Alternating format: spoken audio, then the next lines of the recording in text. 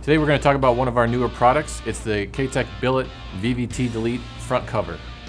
This product is popular because it's a simple solution for eliminating VVT.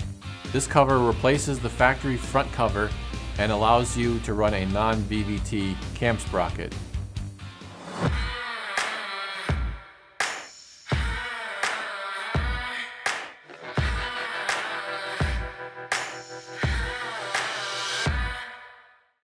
Here at Katech we have 3 engine dynos to perform camshaft sweep testing and find where the camshaft wants to be at various RPM.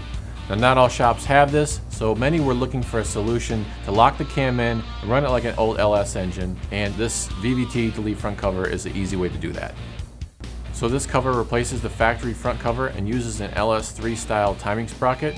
You need a special bolt that we also sell to go along with it, and a front seal.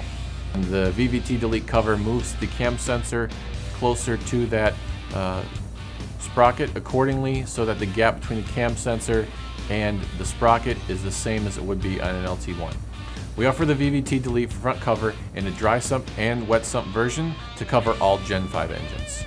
This is a very highly engineered product. Camshaft position sensor placement is key, and we needed to make sure to move the camshaft position sensor in the proper location so that it could utilize the LS3 camshaft sprocket. We manufacture this front cover at our CNC lab right here at our shop in Michigan, so you can be sure it's made in the USA. We normally keep these items in stock ready to ship, so visit our website at katechengines.com to place your order today.